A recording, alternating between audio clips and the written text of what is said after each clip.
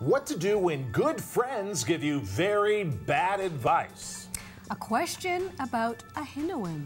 And warfare that is carved in stone. Carved in stone. All of this and more coming up next. Stay there as Quick Studies begins.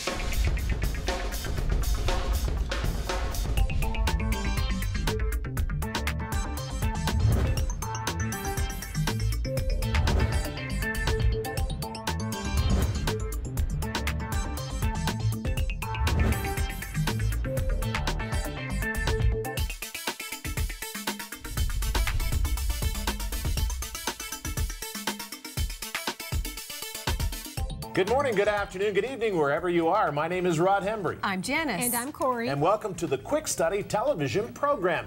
Now, just a brief word of advice. There will be on the graphics that you see on the bottom of the screen, from time to time, a small booklet cover called the Quick Study Pocket Guide.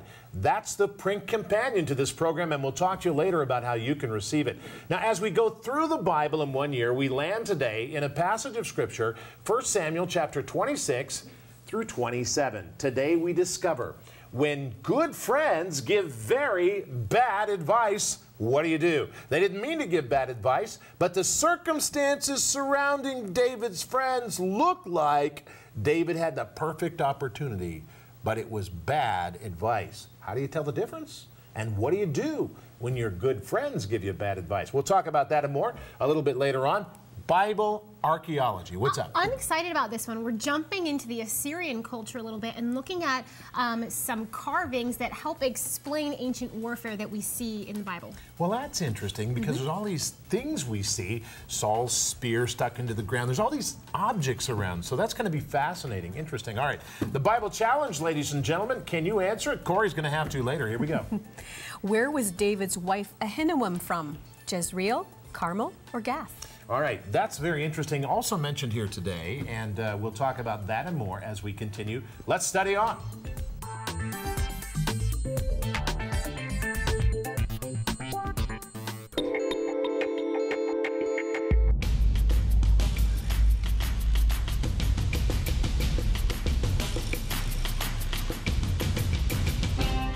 English translations of the Bible have a strange and intriguing history. The so-called Great Bible was published in 1539 with notes taken from the first two English translations, the Cover Bible and, of course, the Matthew's Bible.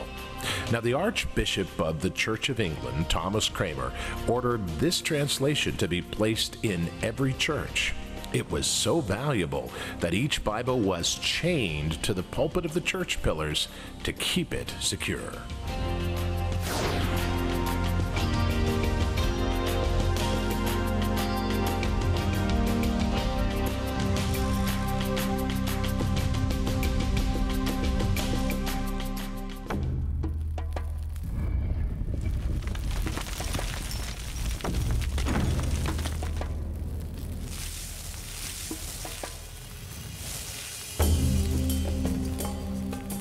Today, you and I are going to focus in a little bit on 1 Samuel chapter 27. Now, a lot of people, this chapter is very shocking to them because what we have is we have David running to Philistine territory. He starts to camp in Gath. It was a Philistine-controlled city, and he begins this really double-agent lifestyle. See, the Philistines think that they have this amazing army commander, this Judahite, this Israelite army commander working for them. But what he's really doing is he's pretending to work for them, all the while plundering their own cities. And this begins really the enmity that occurs between David and the Philistines continuing on in his reign. Well, you and I are going to take a look at one pagan king that demonstrates how brutal the culture of ancient war really was.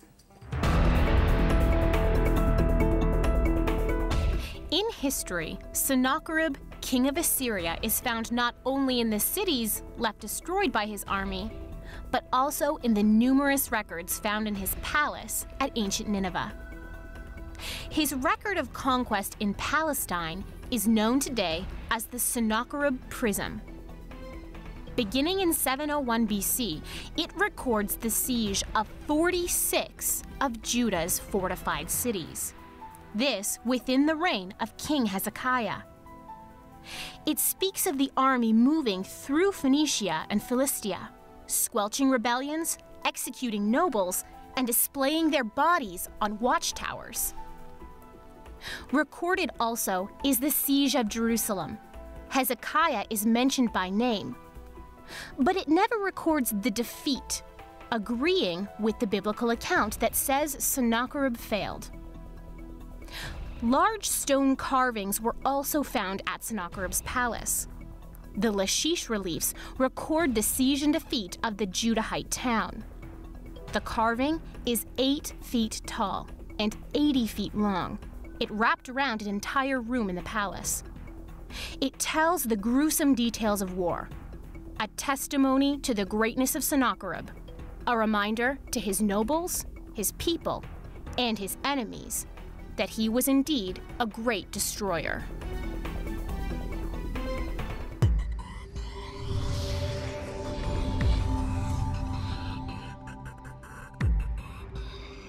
Today we look at 1 Samuel chapter 26 to 27. Let's put that in context through truth text. Now, the Ziphites, a culture that lived in the village of Ziph, were informants to Saul about the hideout of David. The word Ziphite means smelters. They seem to have worked with some sort of metallurgy. The Ziphites did not want any trouble with the kingship of Saul, so they quickly concede the location of David, the enemy of the soul-sick king. Saul is caught a second time under the power of David, who spares him. The details are in 1 Samuel 26. Chapter 27 show the discouragement of David as he joins forces with the enemy of Israel, the Philistines. This then becomes an upside-down world created by the people's desire to be like other nations around them and have a king, and also Saul's obsession with power.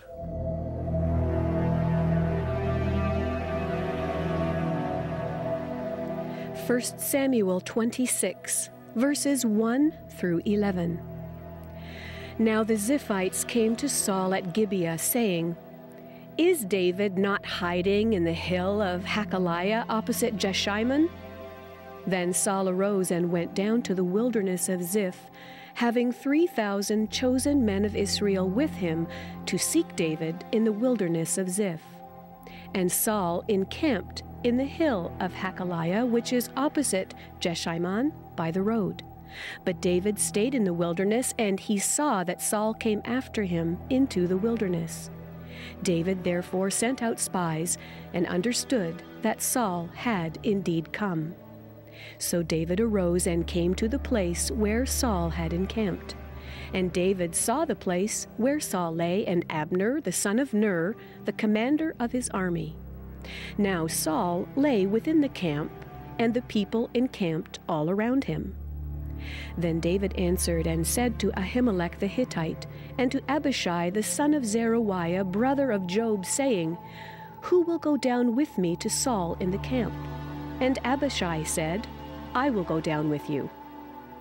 So David and Abishai came to the people by night, and there Saul lay sleeping within the camp, with his spear stuck in the ground by his head. And Abner and all the people lay all around him. Then Abishai said to David, "God has delivered your enemy into your hand this day. Now therefore, please, let me strike him at once with the spear right to the earth, and I will not have to strike him a second time." And David said to Abishai, "Do not destroy him, for who can stretch out his hand against the Lord's anointed and be guiltless?" David said furthermore, "As the Lord lives, the Lord shall strike him, or his day shall come to die, or he shall go out to battle and perish. The Lord forbid that I should stretch out my hand against the Lord's anointed.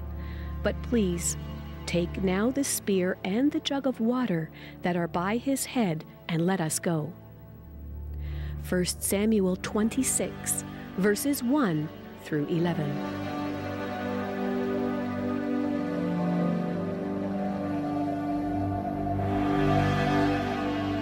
In In the account of history of the Bible, there are lessons that are deep and meaningful if we will pay attention to them.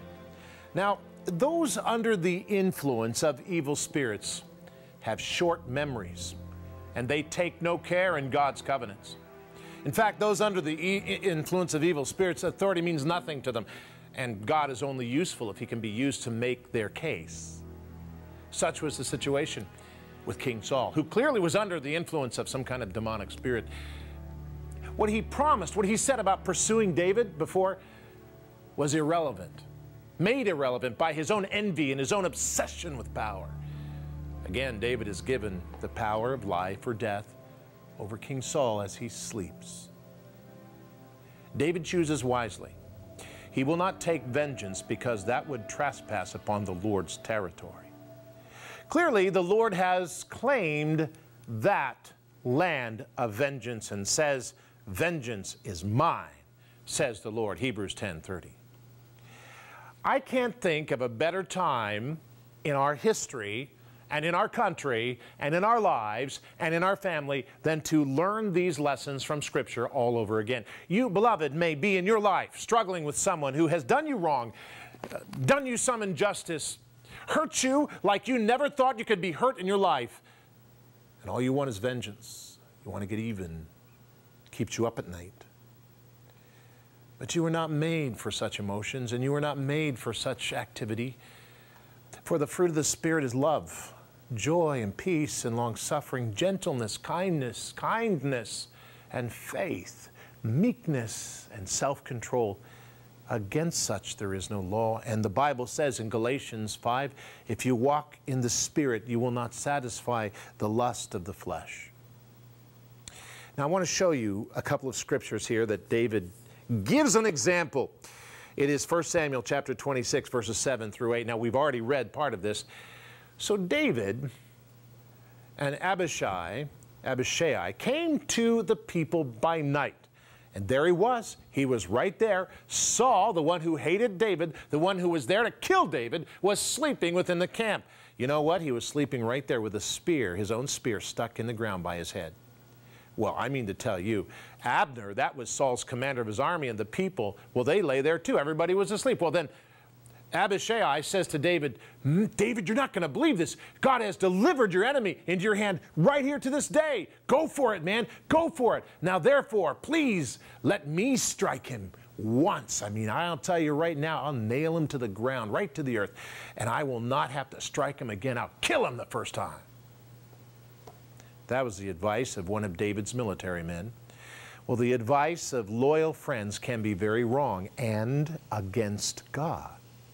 Notice here, beloved, that David listened to God, and so should we.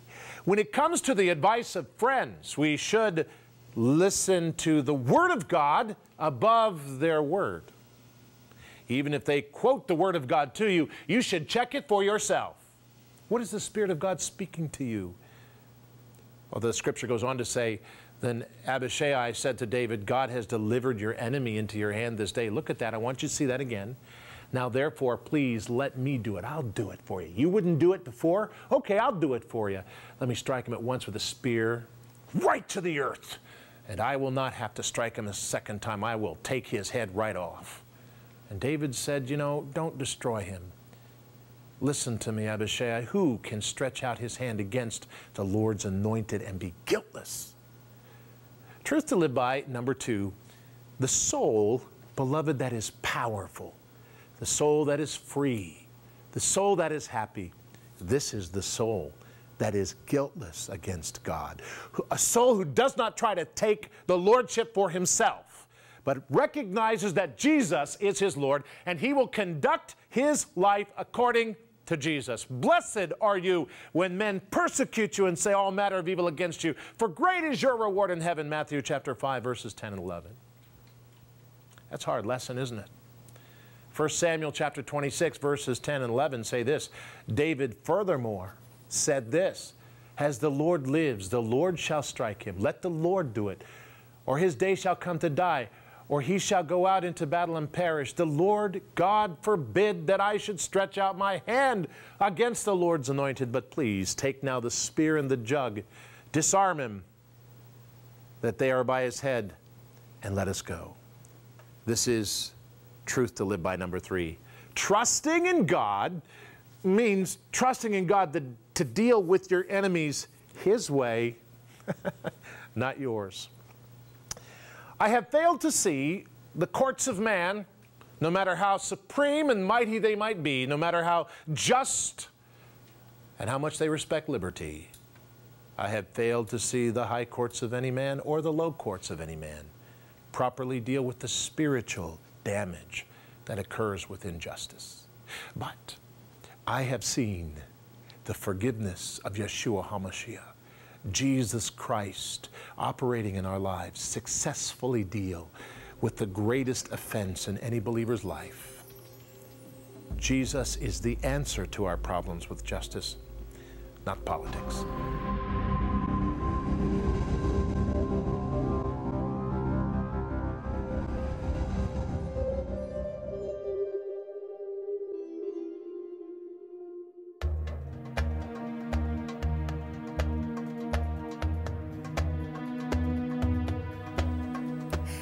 About you, but I remember a long time ago, years and years ago, when I was a teenager and first really read the book of 1 Samuel seriously, and I got to chapter 27 when David appears to be making an alliance with the Philistines in the city of Gath and Ziklag.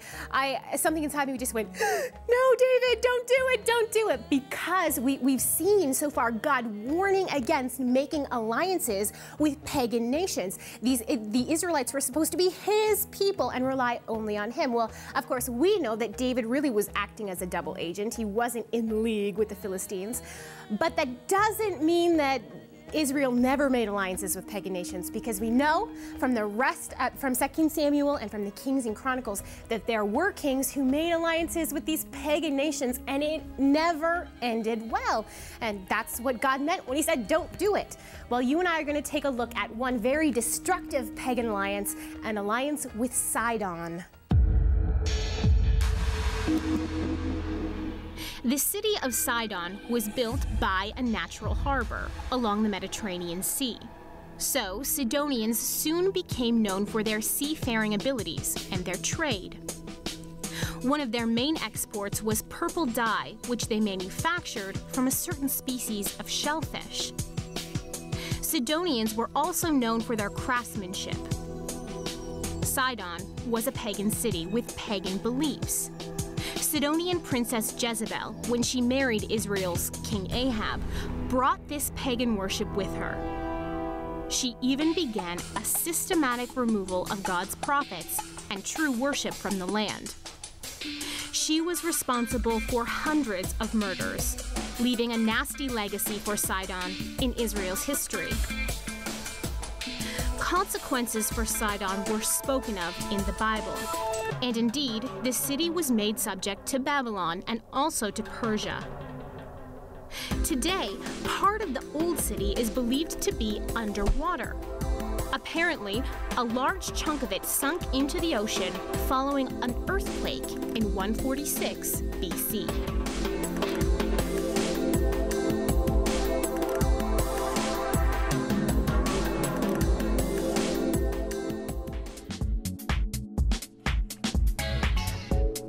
The Bible is a powerful book. We believe it is the Word of God to His creation, and that's why this month Quick Study is excited to offer a special compilation of specific promises and passages in a small, beautifully bound book called A Personal Word from Your Father. Compiled by Ron Hembry, this book is great for meditation and memorization and answers questions like, what do we have in Christ? What does the Bible say about fear, loneliness, anger? And what do I do when I need wisdom and knowledge? And much, much more. For your special gift this month, we will send you a copy of this special compilation of Bible passages and promises called A Personal Word from Your Father. Write today. The suggested donation is $15 or more above regular giving. Pray about what God would have you do. To write, send to Quick Study, P.O. Box 150, Murraysville, Pennsylvania 15680-150. In Canada, write to Quick Study, P.O. Box 456, Orangeville, Ontario L9W5G2. You can also call and use a credit card at 1-724-733-8336, or in Canada 519-940-8338.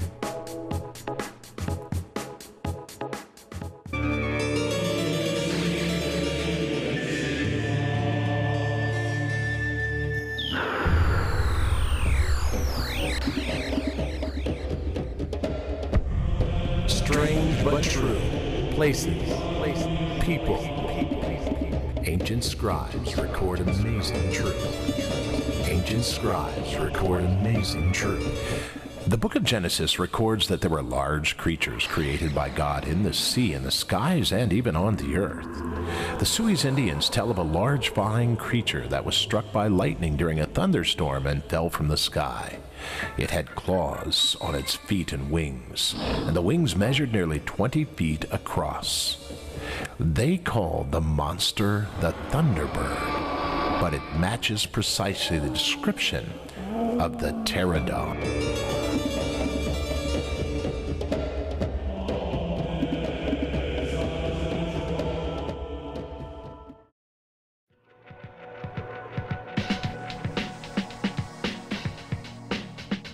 The tests of God come in severe form. They can often involve the temptation to claim the attributes of God, like Satan did, for ourselves, as told in Isaiah 14 and Ezekiel 28. One of the most powerful proclamations of King David was made before he ever was a king. The question is asked of his military advisor, who can stretch out his hand against the Lord's anointed and be guiltless? Now, in this passage, David shows that violation against God's ways is a man-made choice. But that choice brings with it the responsibility of its condition on man. Qualification for leadership in God's kingdom is a series of choices made with the advice of God's word, not by the feelings or the reasonings of man's conventional wisdom. Choice has a voice. How we choose demonstrates our love for God or our lack of love for God. Now, this is very interesting to me because David has all of this opportunity in front of him to destroy Saul. And by all means, you've done your study on that yesterday. This would be a good opportunity to seize the kingdom and take the kingship, but he chooses not to. He restrains himself. Why? Because of the anointing of the Lord. Not because of Saul's character, not because Saul didn't hate him, but because David recognized and respected the anointing of God. That is sadly lacking in leadership today. Not all, but in much of leadership today, we have turned to the vices and the advices of men rather than respecting the anointings of God. God has his choices of men and women that he chooses for his own reasons. And we would do well not to attack, not to malign, but to be still and know that he is Lord. And believe me, we've said it many times, God could choose somebody else other than us.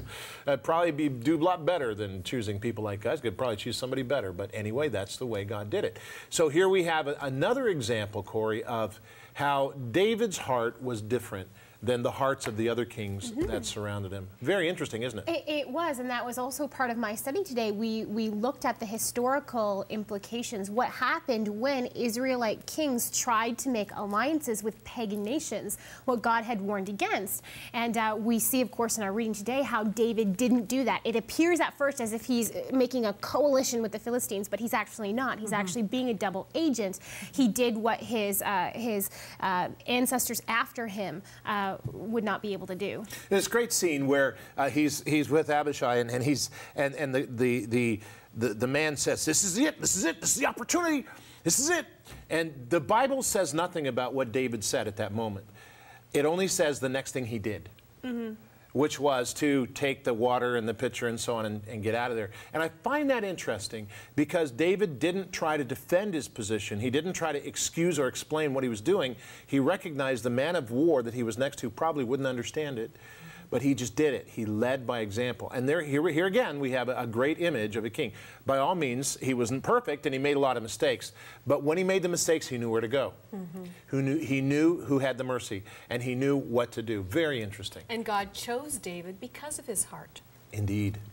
This is, of course, what I think accelerated the anointing of David was that, because Saul had the kingly anointing, but then David did too. But what accelerated David's anointing was his heart for God. That's right. And which, by the way, we don't really see that with Solomon. We see Solomon's heart to be wise, but not a heart for God. And that gets him in trouble in the end. Very interesting. Corey, do you know anything about the Bible? I sure hope so. I've been trying. I've been studying a lot. So. All right. We have the Bible challenge, and Janice has prepared it for us. So what is it? Well, where was David's wife Ahinoam from? Was she from Jezreel, Carmel, or Gath? What do you think, Corey? She was from a valley, the Jezreel Valley. She was indeed. She's a valley was girl? a Jezreelitess. She's a valley girl. All right, very good. Excellent. And where does that come from? What's the scripture reference? 1 Samuel 27, verse 3. All the Bible challenges are in the scriptures we read. Now, in a moment, we're going to be showing you Watch and Pray, and we want you to join with us for the folks who've written in so that we can pray together. There's power in agreement. But would you agree with me to pray for Quick Study Television in our financial difficulties? I would appreciate the prayer of the partners. We are having some difficulties financially. The income is down. And so if you would be kind enough to pray about what God would have you do, I would appreciate that. God will rescue. He always does. Here's Watch and Pray.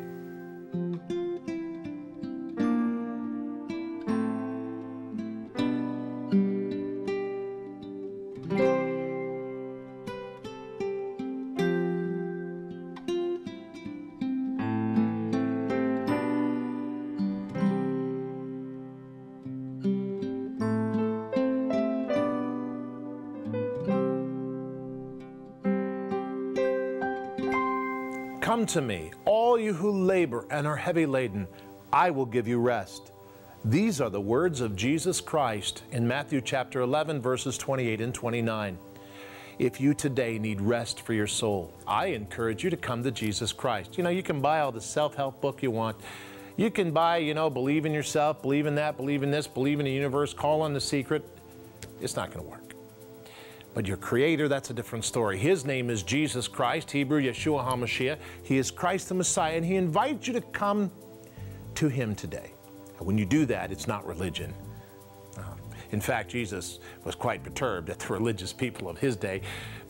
He said, come to me, all you who labor and are heavy laden. I, Jesus Christ, will give you rest. Pray this prayer. Say, Jesus, I believe you died on the cross and rose again, and I come to you today. I need some rest. Help me, Lord. And if you're serious, He will do so.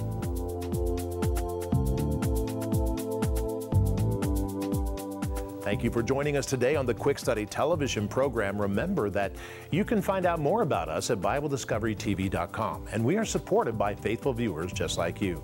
If you'd like a copy of the Quick Study Pocket Guide, you can find out more information at www.BibleDiscoveryTV.com. That's BibleDiscoveryTV.com.